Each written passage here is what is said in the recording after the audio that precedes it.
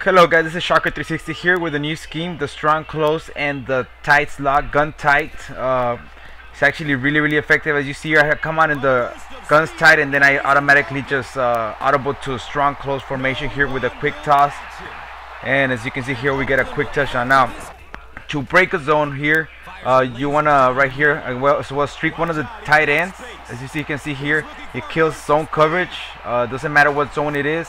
Also the slant outs as well, as you can see here, right here wide open for a nice rocket catch. As you can see there, the animation took over and we got a nice catch, and then automatically we just go ahead and go no huddle here for the strong close for a touchdown once again.